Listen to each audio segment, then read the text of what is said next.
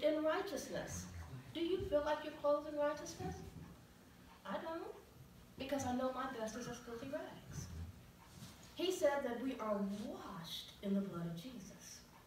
So every day, if you get up and you wash in the blood of Jesus, the same blood that raised Jesus Christ from the dead, the same blood that has resurrection power, that blood, that same blood is available to us to appropriate today and on a daily basis.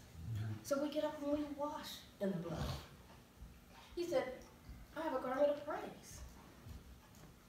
See, we have to be reminded of these things. Faith comes by hearing, and hearing by the Word of God. So we have to continually soak ourselves in this Word to really understand how these promises function and operate and what our part is. So guess what our part is?